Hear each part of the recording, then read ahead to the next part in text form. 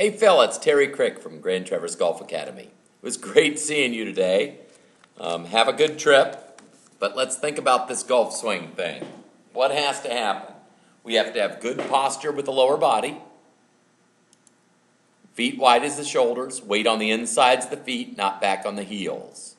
Then let's look at the swing over to the right is when you had trouble last time. Let's just watch it play first. Okay, so let's draw a line from the ball up to your head. You're in great position to start. Now let's watch what happens. Absolutely good right here. I'd like to see you back a little further here. Your head's inside your right knee. I'd like to see it back a little further. But let's watch what happens when you come through. Look how far forward you've come at impact. Remember where the head was when you started? Look where that head is.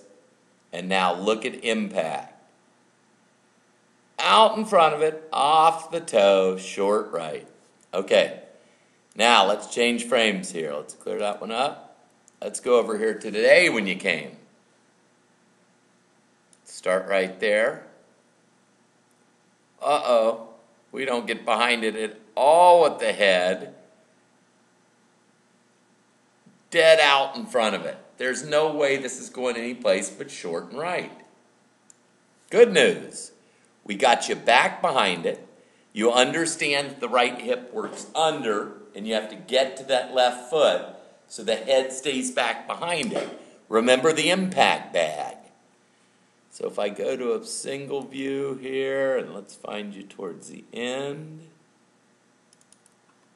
In this move, look where you start. Now you get turned back behind it. Now look where you are at impact. Look at the flex on the shaft. Look at that handle at impact. That's when you're ripping high draws. The head cannot be out in front of it. Look how good this looks at impact, Phil. Look at all the weight over on that left side. Look at your belt buckle in your chest still pointing at the ball. That's beautiful. Then let it go. That's called a high draw. So if we clear it and play this in full speed, back to the target weight to the right, rip it. Back to the target weight to the right, keep the head behind it, rip it and release those hands.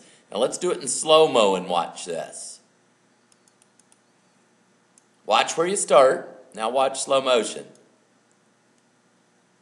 Set, turn, your head's inside the right knee. Look at you, keep your head behind it. That's a high draw. That's the difference in toe short right if the head's in front of the line and high draw if your head's behind the line. This was when you ripped that high draw. You hit it so many good iron shots. And wood shots. See that? Huge difference in the two.